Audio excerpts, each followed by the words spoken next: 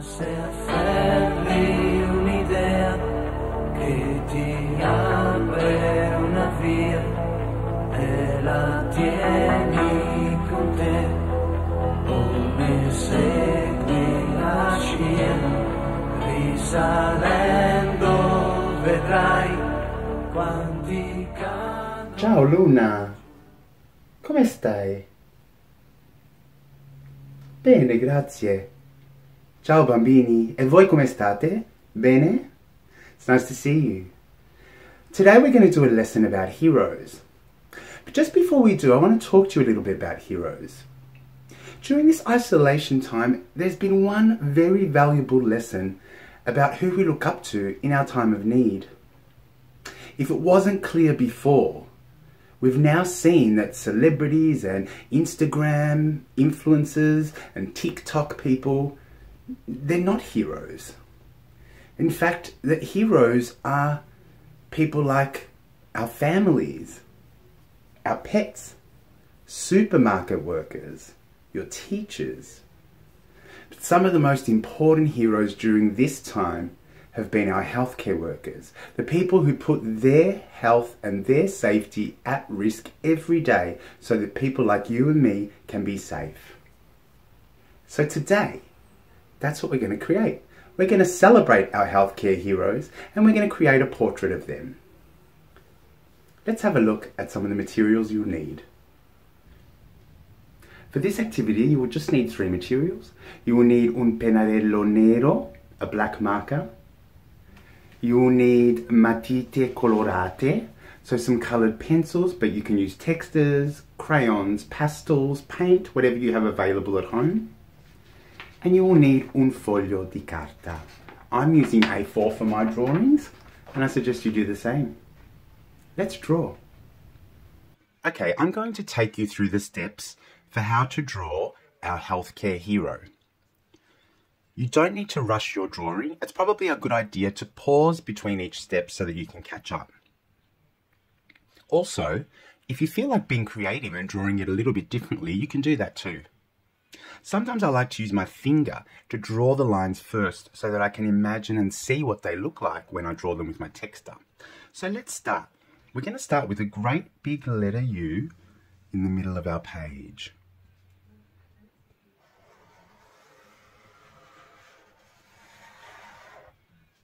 It was really helpful to do it with my finger first, actually.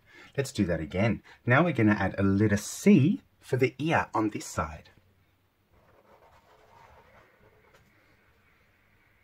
And a backwards letter C for the other ear on this side.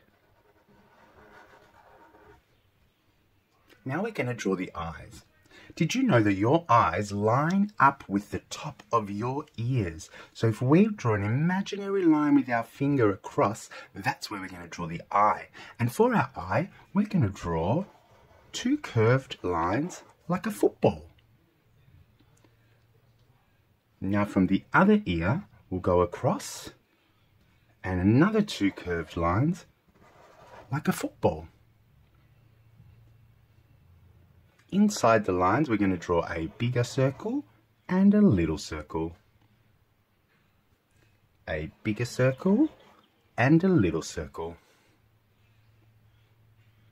And on top of the eyes, a curved line for the eyebrows. We're going to put a mask on our healthcare hero, and the mask is going to start from the top of this ear. It's going to be a letter U, a small letter U, and go to the top of this ear.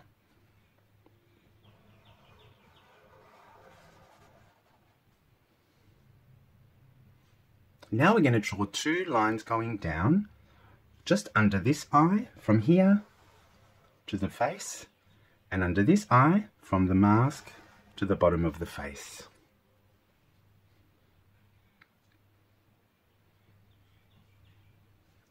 And we're going to draw a line, a crooked line, just near one of the eyes, down to the mask for the nose. Now we're going to put a cap on our healthcare hero. So we're going to draw a curved line from one end of the top of the head to the other.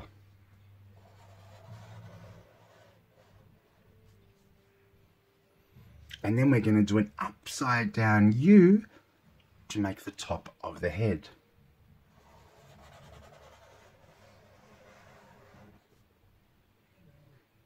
We're going to put a medical symbol on the cap, and to do that we're going to draw a rectangle going long ways, and we're going to draw a rectangle going down ways that crosses over like that.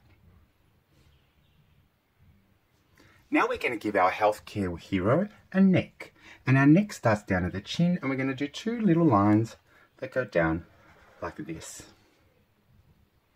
And we're going to put a t-shirt on our healthcare worker, so we're going to draw a curved line to join the neck like this.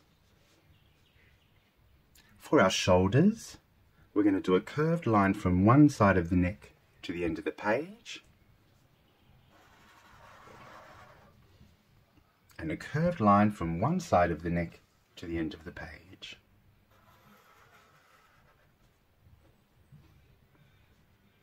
We're going to make the t-shirt a little bit more interesting, and we're going to do a letter V from the bottom of the neck down and back up.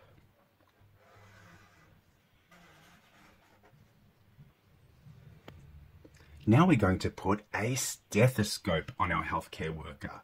That's what they use to listen to our heartbeat. Are you ready? We're going to start at this side of the neck, and we're going to do a curved line, a bit like half a banana. Like that. Not all the way down, we need some room down the bottom here.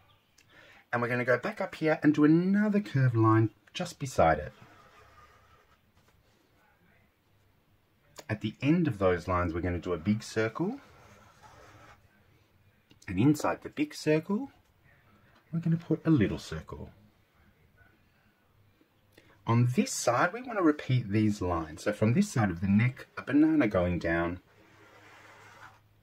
and the other side of the banana, but don't join them up. Now we're going to do an upside down letter U that goes past the two lines.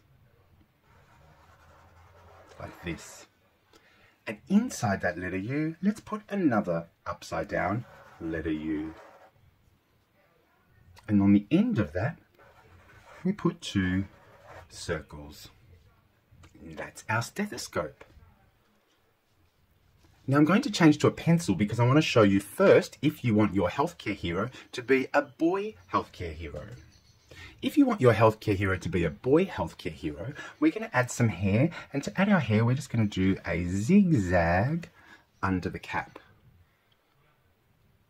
And then we're going to do a little bit of hair sticking out under the ear in a V shape. Now my boy healthcare worker, my boy healthcare hero is ready to colour in. But I just want to show you, if you would like to make your healthcare hero into a female or girl healthcare hero, we're going to add a few extra bits. For the hair, instead of a zigzag line, we're going to do a curved line from the middle to the side, and another curved line going the other way. Then we're going to add a letter V, but this time not a little letter V, a great big one that goes from the ear to the neck.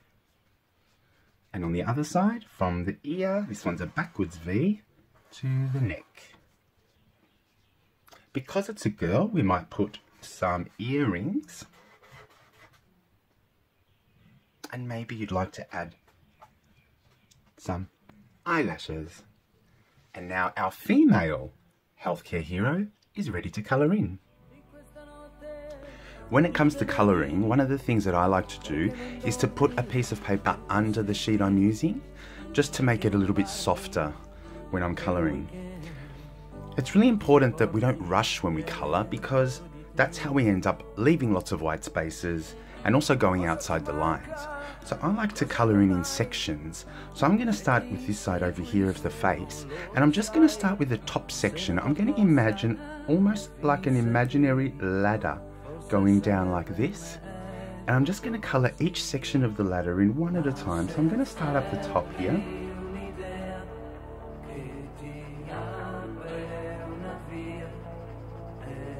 And just before I go to the next part of the ladder, I'm just going to check that section. Make sure there's no white spaces and make sure I haven't gone out the lines. Beautiful. Now I can move on to the next section and I'll do the same thing. I'll just colour this section, and before I go on to the next bit, I'll make sure there's no white spaces and that I haven't gone outside the lines. Now I'm ready for the next bit, and you notice that I'm not rushing.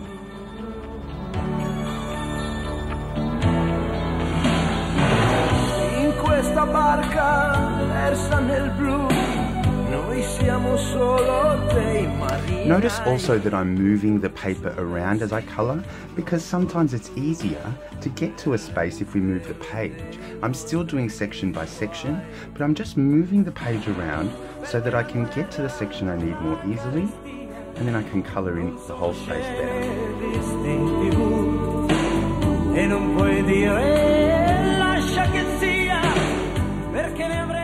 Sometimes, when you've got a really big space to colour, you can use some different colouring techniques.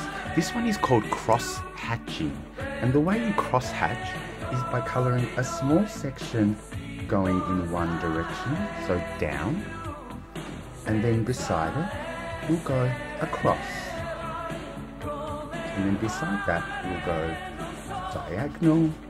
You can go across again, you might go down, you might go across again. So you're actually changing the direction that you're colouring. So you might go down, and then beside that you might go across. You might go across, diagonal, down, and by doing that, slowly you end up filling the space.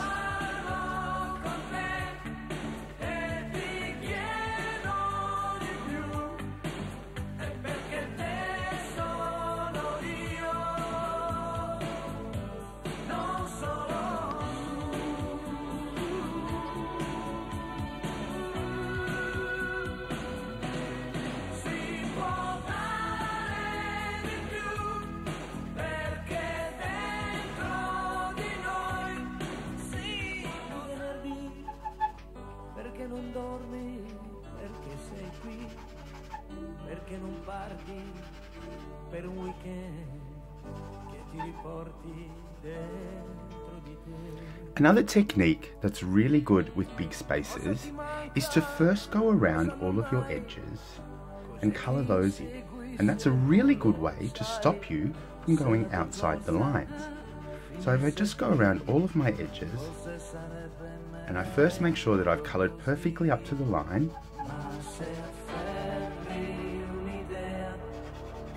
I can then go around and fill in the space on the inside.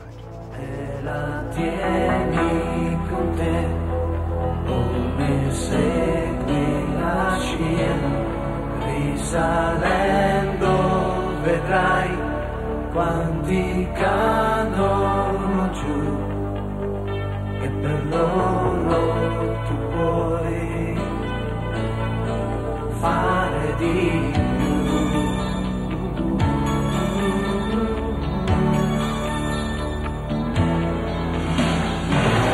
In questa barca versa nel blu, noi siamo solo dei marinai, tutti sommersi. The last thing I'm going to do is just add a little background. You can choose whatever you like for your background. I'm going to put some love hearts just because we love what the healthcare workers are doing.